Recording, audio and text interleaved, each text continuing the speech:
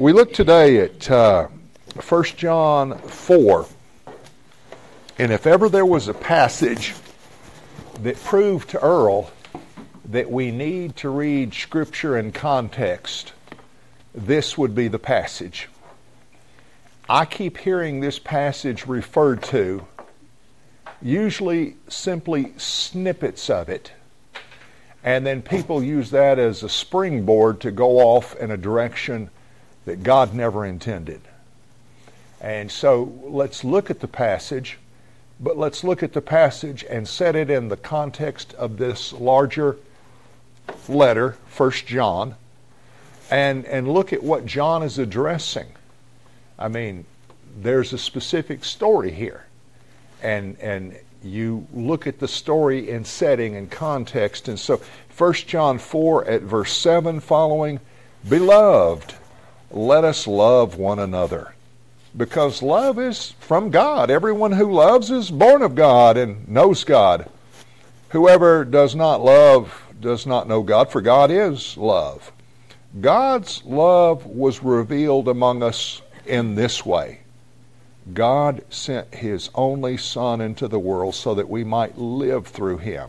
And this is love, not that we loved God, but that He loved us and sent His Son to be the atoning sacrifice for our sins. Beloved, since God loved us so much, we also ought to love one another. No one has ever seen God. If we love one another, God lives in us, and His love is perfected in us. By this we know that we abide in Him and He in us, because He has given us of His Spirit. And we have seen and do testify that the Father has sent His Son as the Savior of the world. God abides in those who confess that Jesus is the Son of God, and they abide in God. So we know and believe the love God has for us. God is love. And those who abide in love abide in God, and God abides in them. Love has been perfected among us in this way, that we may know boldness on the day of judgment. Because as He is, so are we in this world.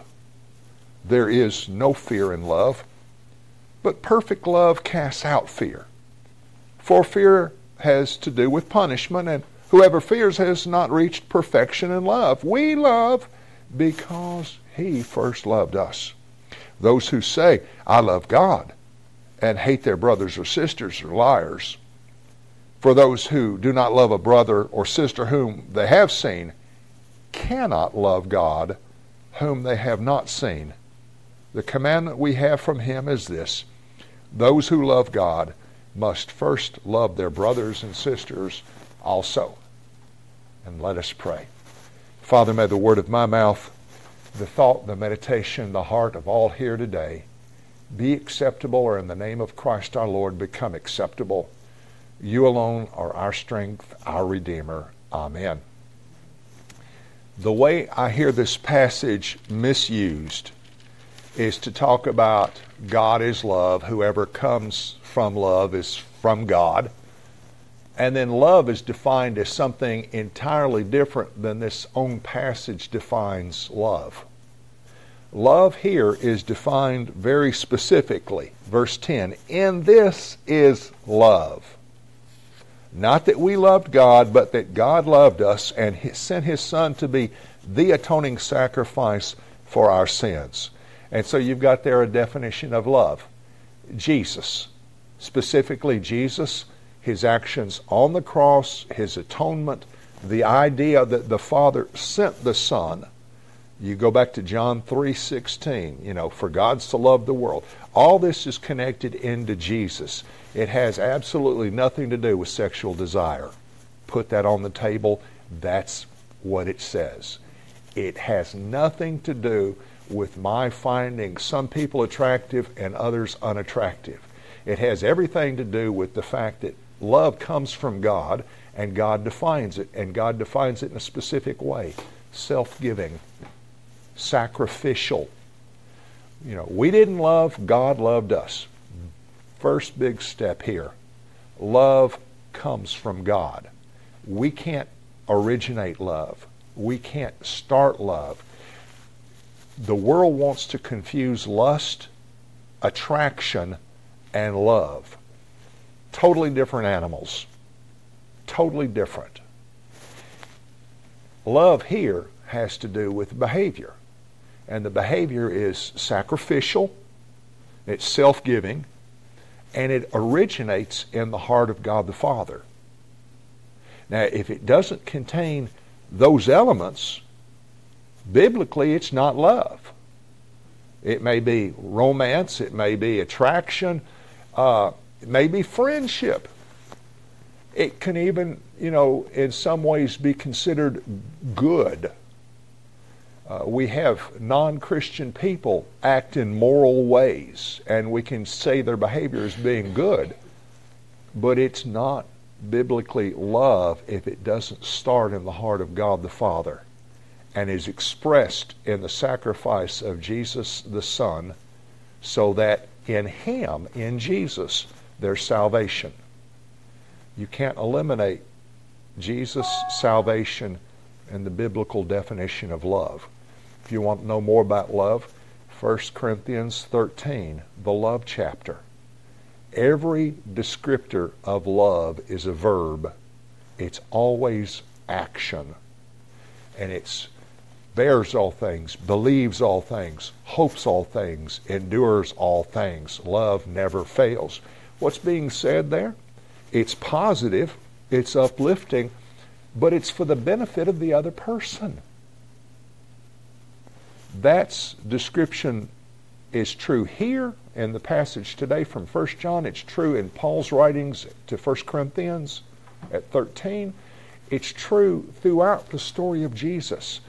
It's for the salvation, the uplifting, the redemption of somebody else.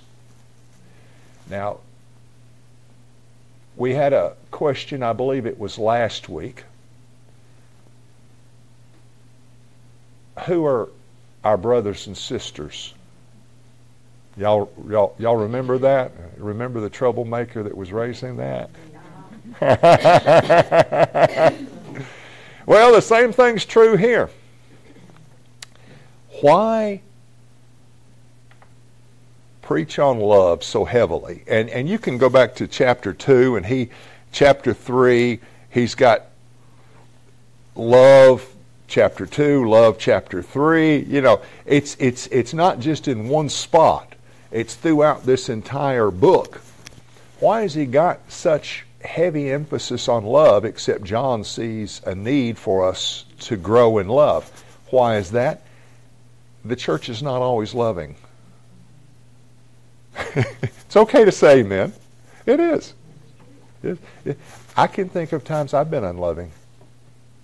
I've been aware of times people have had to forgive me because I've acted in ways that were unchristian. And the reason why, I mean, he closes out on this strong passage, those who say I love God and hate their brothers or sisters are liars. I mean, that's not beating around the bush, is it? But specifically brothers or sisters, that's fellow Christians, and you can weave that even tighter.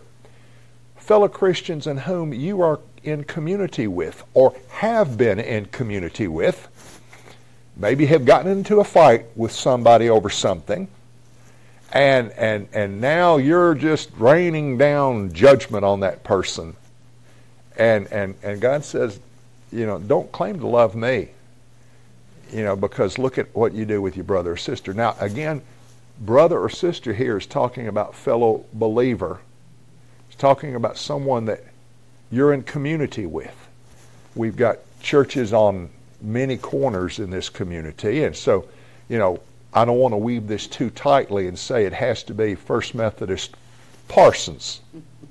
You could include First Methodist Decaturville. No, I'm teasing. You can include any believer in whom you are in community with.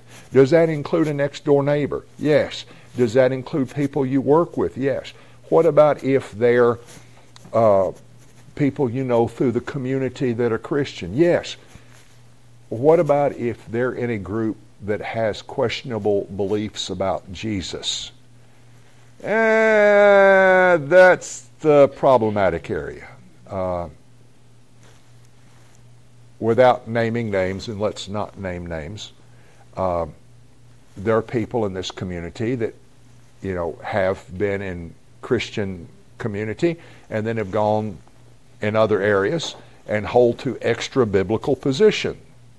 And one this morning posted his picture of the Book of Mormon on Facebook. Raised in one church and gone to another church and visits here and then now there. Who is my brother or sister? Well, the definition here is they get Jesus right. Now, people want to divorce this passage from the larger passage, but before you get to 1 John 4:7, you've got 1 John 4:1-6, which talks about testing the spirits. You can't divorce the idea of love from, beloved, do not believe every spirit, 1 John 4:1, but test the spirits to see if they're from God. By this we know that they are from God, for many false prophets have gone out into the world. All right, there's the key point in this entire book. False prophets have gone out into the world. If you back up into chapter 2, you see that they used to be members of John's own community. Verse 19, chapter 2. They went out from us, but they did not belong to us. For if they had belonged to us, they would have remained with us. Somebody's come to church. They've got some strange ideas. They try to spread those strange ideas. We say that doesn't line up with the historic faith.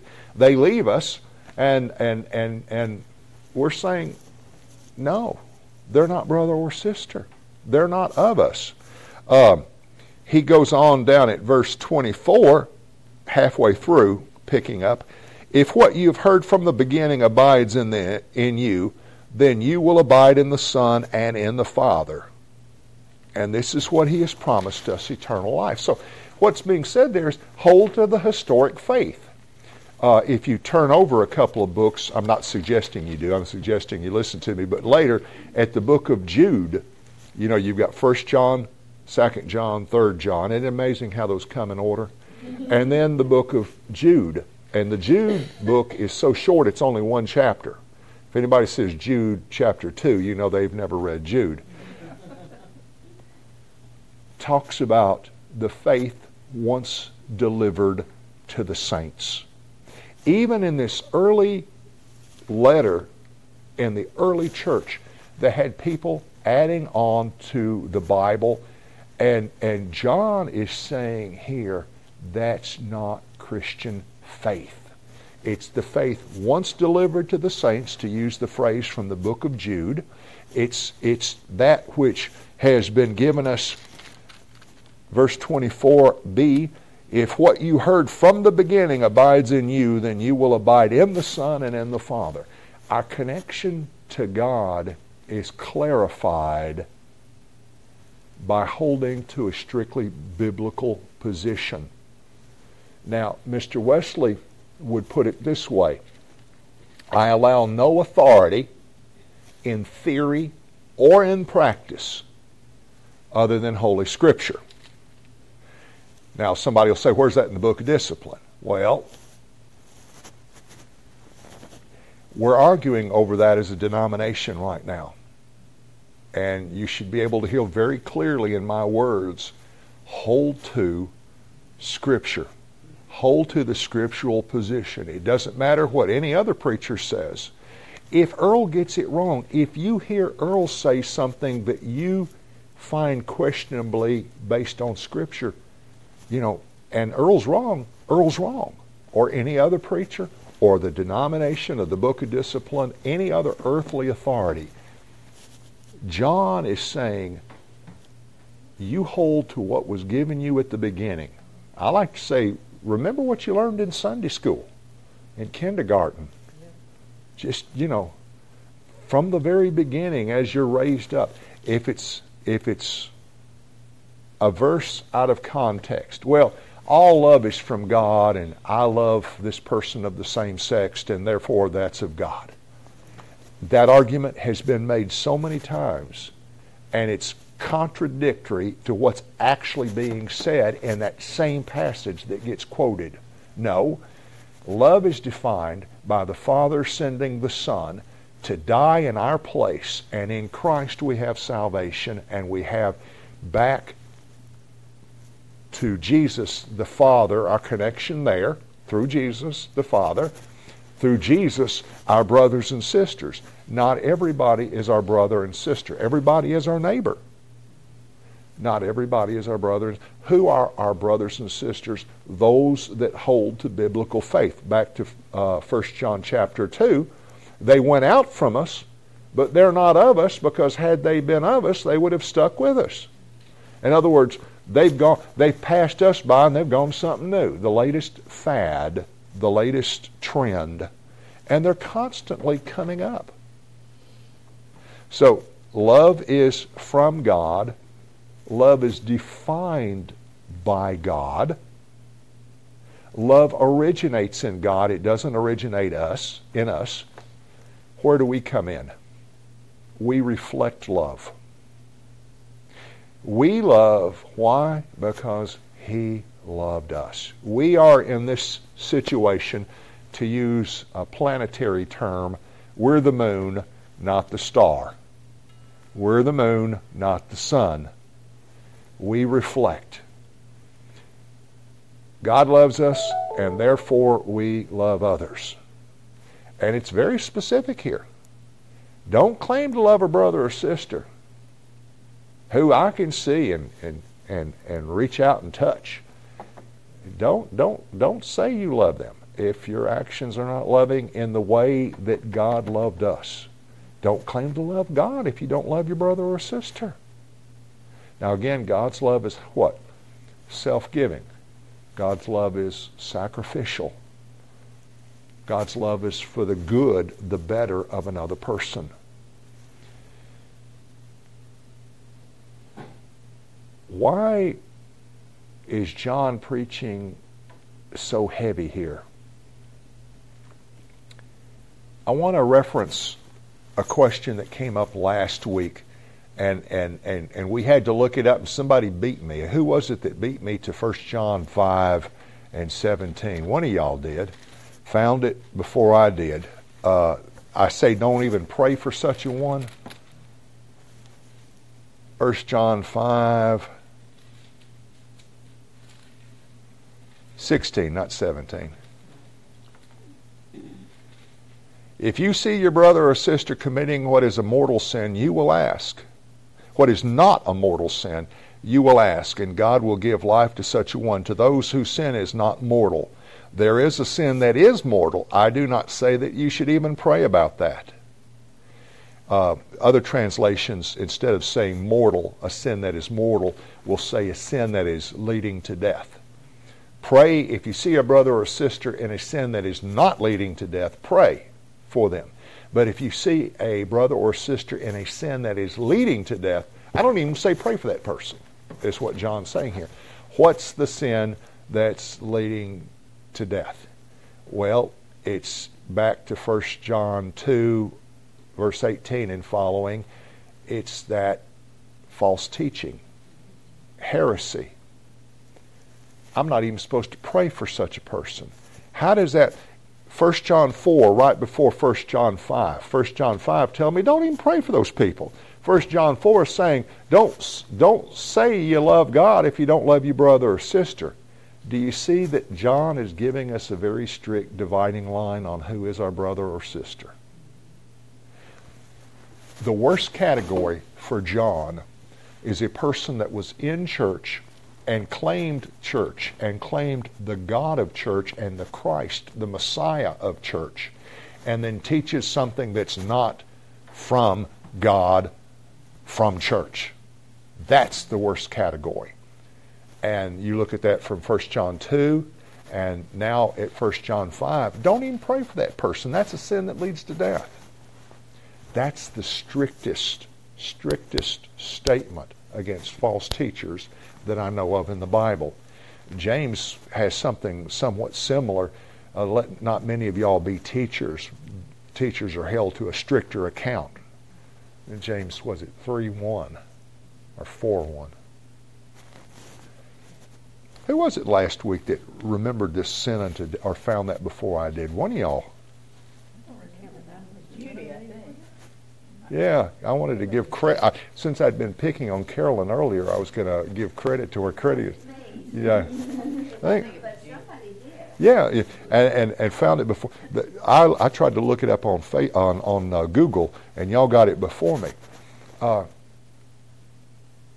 This whole idea of false teaching permeates through this one book, 1 John, such that even when he talks about love, he's giving limits. If I'm not even supposed to pray for that person, where does love come in? I had a question that if you know someone that is believing a false doctrine, doesn't believe in the Messiah that he's already come, maybe in Mormon church or something. It could be a family member who's unsaved. They're being misled. Can you pray for those? Yes. This is specifically a teacher or preacher, someone in authority who claims knowledge. Your brother or sister. Yes. And they're teaching. And what or have been in the past, brother or sister. Maybe passed through this church on their way to another church. My sister, my earthly sister, raised alongside me and ended up for a short period of time in Jehovah's Witness. And I spent a lot of time praying with her. I did not spend any time beating her up, either verbally or physically. Spent a lot of time praying for her. She passed out of that stage because she saw the contradictions there. But now, had she become a teacher or preacher in that, and the key here is they knew better. They had access to true teaching. And again, go back and reread in 1 John 2, that passage that begins at 18, and just go all the way through 18 through 25.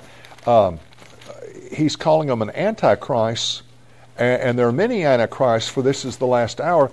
That's not given in theory. When John writes this, he's thinking of people's names. And they were specifically Gnostics. A Gnostic is a person who claims secret knowledge that nobody else has. Maybe a book nobody else has. Book of Mormon nobody else has. We've got a secret knowledge no one else has. They went out from us. They started in the church. Mormons still use King James Version Bible. But they add to it. And it's that adding to and claiming authority. There are actually 5 books, I'm told, that have authority in the Church of the Latter-day Saints. First book is the Bible. But then there's the second, third, fourth book that have authority. And then finally they say the prophet, whoever's in charge in Salt Lake City, his voice actually is stronger and more authoritative than even the Bible. So, that's not wanting to pick on individuals that are in our community. That's a dangerous position. And Mormons will present themselves as fellow Christians. Because the teaching has been added to, I can't allow that. If they had King James Version Bible and don't read a modern translation, do I have problems with it? No. There are people among us that will say, if you're not reading King James, well, it's okay. But if they add a different book, Jehovah's Witnesses, on the other hand, take our Bible and change the prepositions. So that instead of saying Jesus is the Son of God, they say Jesus is a Son of God. Changing a preposition, entirely different. That was one reason when I was reading this passage earlier at verse 10, I stressed the when I said the atoning sacrifice. That was it. Just Jesus, not Jesus and anybody else. So, love. And there's a reason that he's preaching this, because there is division in the church. And there are times that we haven't been loving. And there are people that are named as brother or sister among us. And, rather than, if they get off into other things, rather than, let them go, lovingly pray for them. But if they get totally converted and are actually proclaiming that is the truth, they, according to this passage, have strayed over into that sin that leads to death. 1 John 5. So it's a hard, being Methodist, I tend to stray towards grace. I'm still praying for the person that posted the Book of Mormon on Facebook today and started a firestorm because one of the other congregations that he's attended and been a member of in the past, they're King James only. And boy, they just jumped on that. And he still claims his King James. But he also claims the Book of Mormon. All right. That's the basis, and we could go literally over every verse and get something over it, but I'm sort of looking at the large view. What stands out to you, or questions or thoughts you had? One thing I didn't cover, and let me cover, the second section that begins at verse 13, how do we know that we belong to God? We have the proof of the Holy Spirit. And that falls in line with Paul's teaching at Romans 8 and 16. The Spirit bears witness with our spirit that we are the children of God. What does it mean to have the Holy Spirit, or how do I know I have the Holy Spirit? A lot of people that are in my denomination that are very different in theology from me, very different, claim the Spirit. And they say, well, the Spirit is speaking new things in these latter days. And since God is love, homosexual marriage is approved of God. How do I know I've got the Spirit? How do I know? Well, I test the spirits, verse 1, chapter 4, see if they're from God. They have to proclaim, they have to confess Jesus Christ in the flesh. This is against this earliest heresy, Gnosticism. But one of the things that I look to in the book of Hebrews, every child of God is disciplined by God. Those he loves, he chastens. If you haven't known God's correction in your life, you really need to question your salvation. But on the other hand, as he corrects me daily, and sometimes minute by minute, I may be the red-headed stepchild, but I'm in the family. And I know that because God's Spirit dwells in me, mostly to correct me, mostly to chasten me.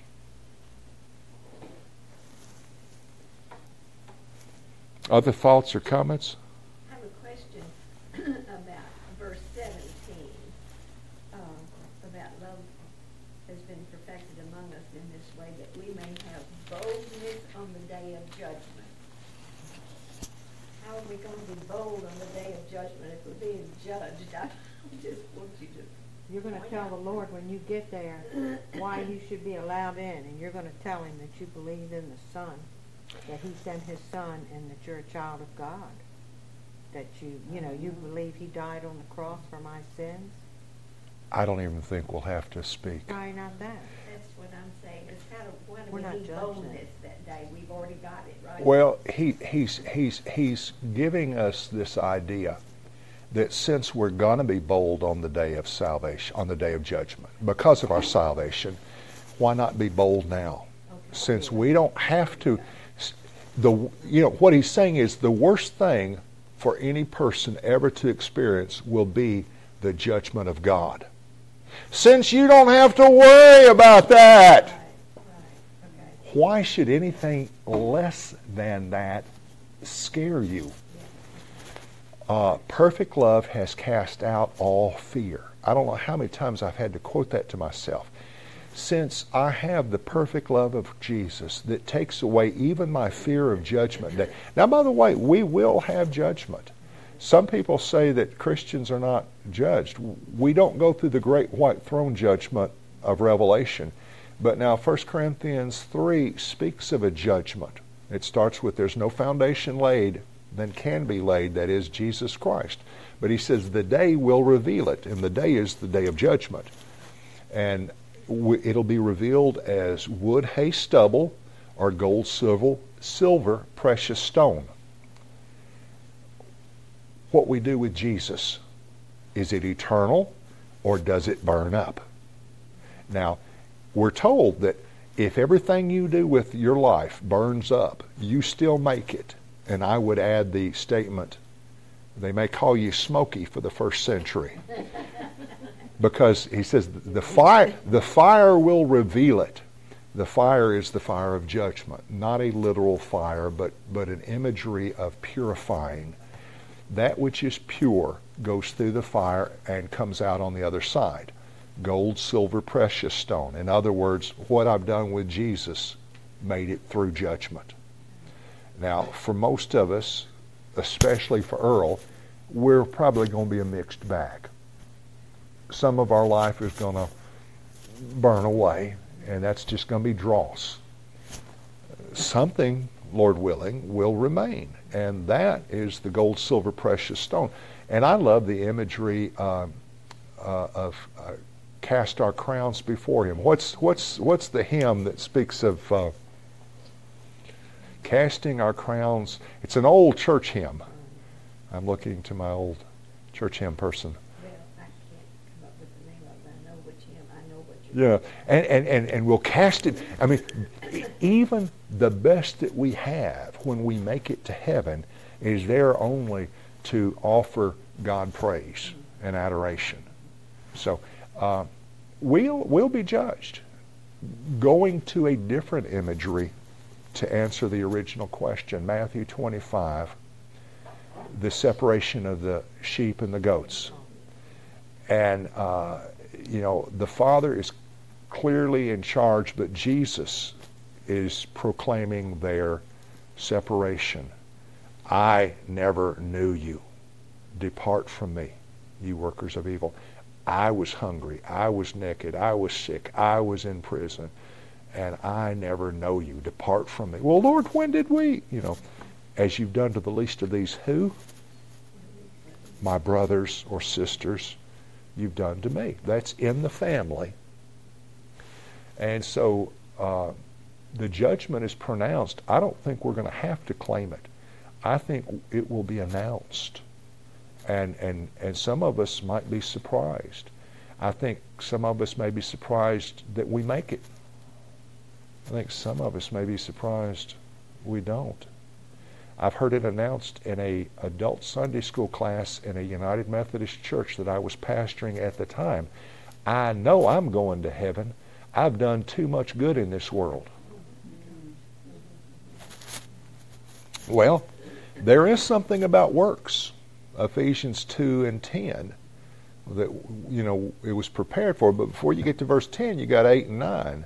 Saved by grace through faith, not of works, lest anyone boast. But we're saved to works. But this person was claiming salvation by works. And it's strictly Jesus. So, again, good theology here, but you need to set it in the context of the larger passage, of the entire book that you're reading it in, and then also in the context of the entire Bible. You've heard me today quote from several or at least reference, paraphrasing, several different books of the Bible. And I've pointed out how you get the same thought in this other author that's also in the Bible. You've heard me refer to John and then Paul and Jesus himself in Matthew. So it's context that makes sure that we're on track.